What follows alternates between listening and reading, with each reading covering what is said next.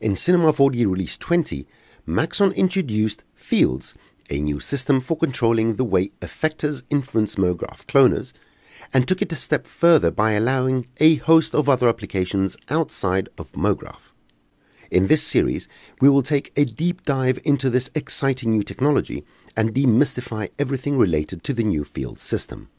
Amongst other things, I will explain what fields are, how they work, how to create them, combine and mix them, what parameters are associated to them, and also see what other not so obvious things they can do for us.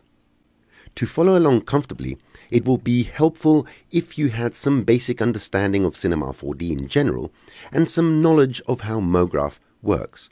If you don't possess any of the aforementioned talents, still stay with us, but alas, it may be slightly more challenging. Nevertheless, I suggest you accept the challenge, as we will leave no clone unturned, no spline untwined, and no particles lying around. Welcome to Demystifying Fields in Cinema 4D.